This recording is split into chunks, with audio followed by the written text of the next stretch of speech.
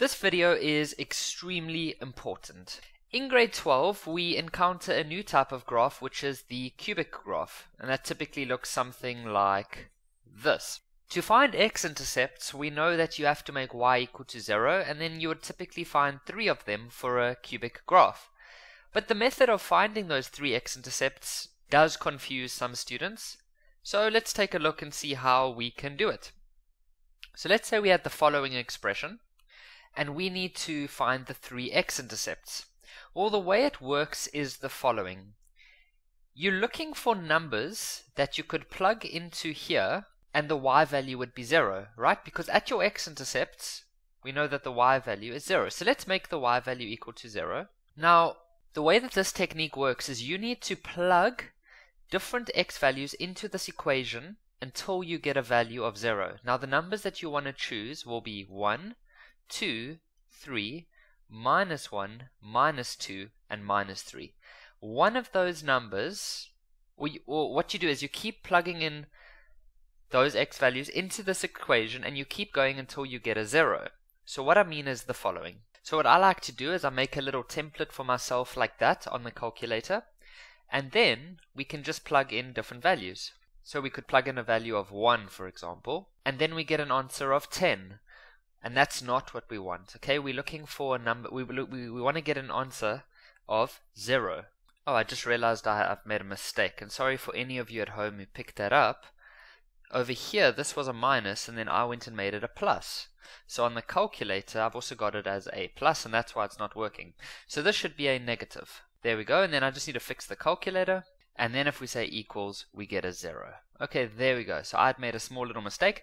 So the x value of 1 makes the answer 0. So what you do, and you must remember this, is you then make a bracket that will then say x minus 1. Because remember, if x equals to 1 is one of the factors, then you would say x minus 1 for your first bracket. And then we're going to have one big bracket left over. And then on the inside of this bracket, it'll be some type of trinomial. So I'm just going to call it ax squared plus bx plus c. So if you had to multiply these two together again, you would obviously have to get the original expression, and that's going to help us to work out what a, b, and c would be. So, if you had to multiply these two brackets together, where would you get x to the power of 3? Well, that would only happen in one place. That would be when you multiply this x and this ax squared. Okay? Now, we know that the original expression, the number in front of the x cube is a 1. So we know that a would then have to be 1. So that when you multiply those two together, you still get x to the power of 3. If, for example, the number in front of this x cubed was a 2, then this a value would have to be a 2. But in this case, it's just going to be a 1. The next place to check is if you have to multiply this part, or no, let me first ask you, if you had to multiply these two brackets together, where would you get a constant? Remember, a constant is something that doesn't have an x in it. Well, that would only be if you multiply this minus 1 and this c. And together, that should give us positive 6. So all we're doing in this technique, guys, is we are looking at these two brackets and seeing what the a, b, and c would have to be so that we would get back to the original.